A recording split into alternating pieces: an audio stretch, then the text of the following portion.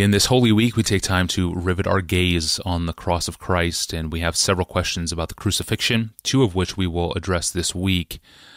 On Friday, we'll look more closely at why Simon of Cyrene carried Christ's cross, a curious little story we've all read, but have likely never spent much time thinking about, with its many interesting implications for us and for our lives. Don't miss that episode next time on Friday. But today we address the Holy Spirit. On the cross, the triune God is at work, Father, Son, and Spirit. But how is the Spirit at work there? It's a question today from a podcast listener named James. Dear Pastor John, I praise God for your faithful preaching of the Word. You have had a profound impact on my life and understanding of Jesus and His cross. I have a question regarding the crucifixion. Romans 8:11 says that it was the role of the Spirit to raise Jesus from the dead. But what role did the Holy Spirit play specifically in the crucifixion? As far as I can see, the biblical writers did not describe the activity of the Holy Spirit directly in relationship to the crucifixion in the hour of Jesus' death. If there's a text that does that, it has slipped my attention. I'd be happy for someone to correct me. Therefore, if I'm right about that, in answering this question, we are coming at it in an indirect way from things that he said about the Holy Spirit, that God in His Word said about the Holy Spirit in relationship to Jesus, in relationship to His Father, in other connections. So, let me begin with making explicit an assumption that I bring that is maybe different from what some people have said, especially recently I'm hearing it.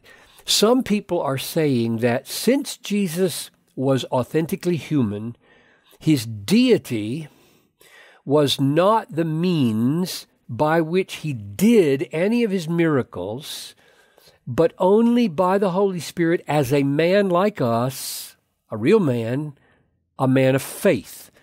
Now, I think this is a partial truth taken to an unbiblical extreme. The New Testament makes it plain that the works of Jesus were not only done through the Holy Spirit, but were done as evidence of His deity.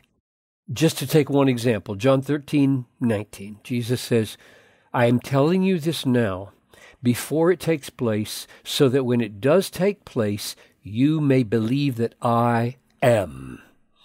And I think that I am is an allusion to His deity, and so His foreknowledge is given here as something from which we should infer, oh my goodness, this man is claiming to be very God of very God and warranting it with his works. Mm-hmm. So that's what I am means, and Jesus expected those who watched Him, including us when we watch Him in the Gospels, He expects us to be able to discern divine glory.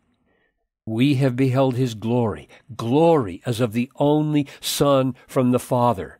They saw something in Jesus, in the combination of His works and words and ways, his whole demeanor, including His works, were communicating this man is more than just an ordinary man, even though it's true that he did trust in God's help and the Holy Spirit as he did his works. By the Holy Spirit, I'm casting out demons. Now, having said that, it's not wrong to emphasize He was a perfect model of what humans should be like, including His reliance on the Spirit. He says explicitly that He casts out demons by the power of the Holy Spirit, Matthew 12:28. He was led into the wilderness by the Spirit. He was full of the Holy Spirit. He was anointed by the Spirit, Acts 10:38. He was commissioned by the Spirit, Matthew 4:18. He was vindicated by the Spirit at His baptism, according to 2 Timothy. He did all of this by the Spirit. He was the perfect model man for us in that regard. We are to live by the Spirit also. So, with that assumption behind me, let me try to say maybe three things with regard to James's question, namely how the Spirit relates specifically to the crucifixion of Jesus. Number one, Jesus could not have died for sinners unless he was sinless. In view of what we just saw about how he lived by the Spirit, I assume that the Holy Spirit was at work in the life of Jesus, enabling him to walk in holiness and preserving him in purity and holiness as the Lamb of God, without which there could be no substitutionary atonement. And I assume that some of the greatest temptations for Jesus to be disobedient to the vision, to the mission, happened in the hours just before he breathed his last. Those were the worst moments of suffering. And if there was any time when he was going to make shipwreck of his faith and fail in his mission, it would be then.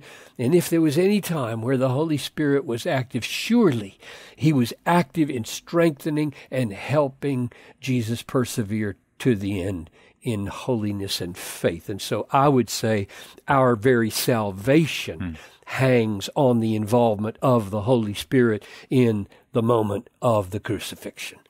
Number two, the Holy Spirit's reality in the life of the God-man, Jesus Christ, was essential to his very identity as God on the cross, essential to his deity.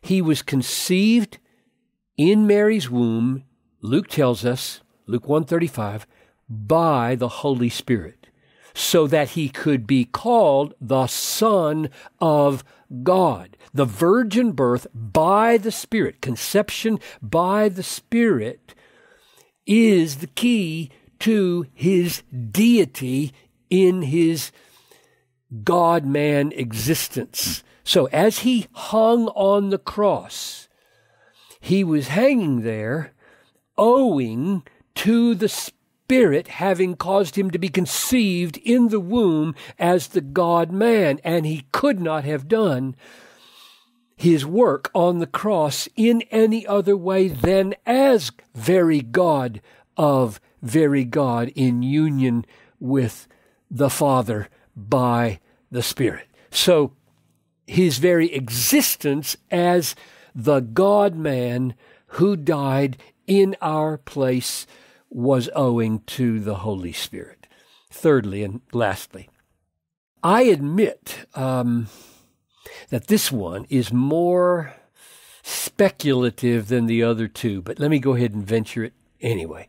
There's a profound sense in which the delight that the Father had in the obedience of his Son as he was being crucified was a delight or a love that consisted in the Holy Spirit himself. Now, your first reaction to that statement might be, whoa, wait a minute.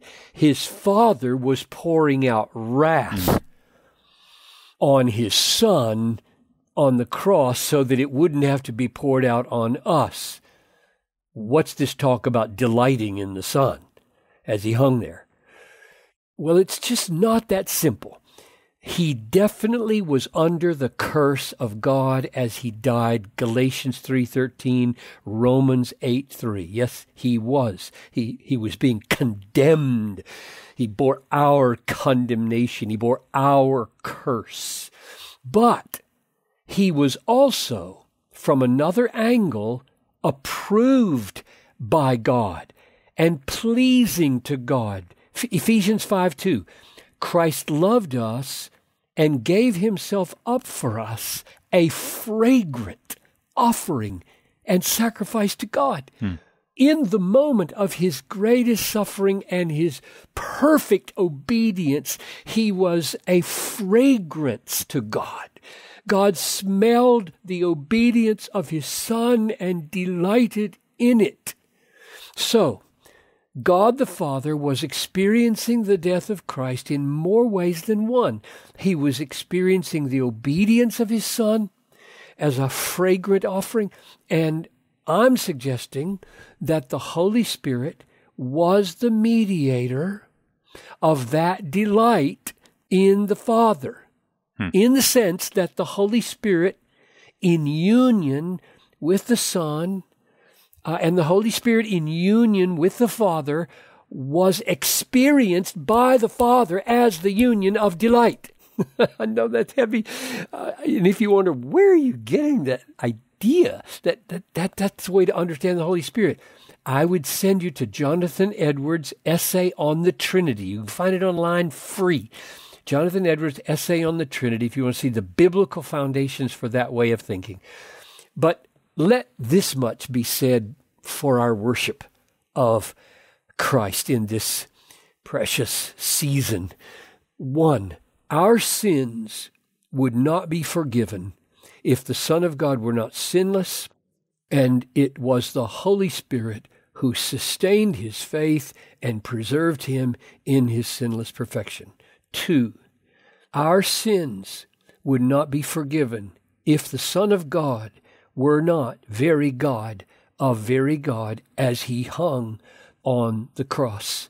And that deity depended on his being conceived 33 years earlier by the Holy Spirit.